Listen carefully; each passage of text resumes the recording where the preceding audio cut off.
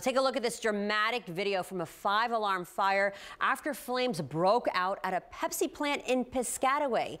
2 firefighters were sent to the hospital, but thankfully they are expected to be okay. News 12 New Jersey's Carolyn Blackburn has the very latest from Piscataway this morning. And Carolyn, how's it looking out there now?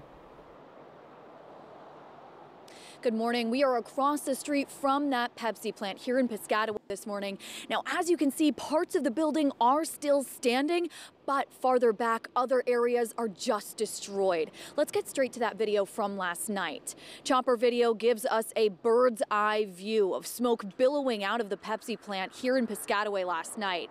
Crews say the fire started around 6 o'clock in the outside of the building. Employees were still inside working at that time, but the manager says everyone made it out safely.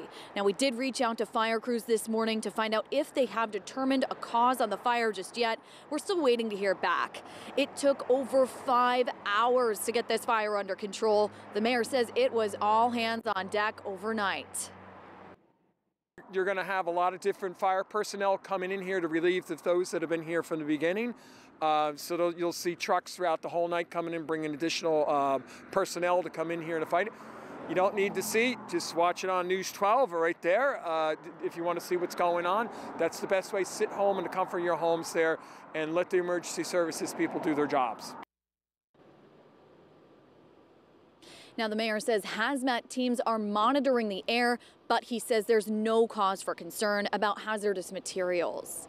In Piscataway, Carolyn Blackburn, News 12, New Jersey. All right, Carolyn, thank you so much for the live report. But remember, the most important thing, those firefighters will be okay. Thank you so much.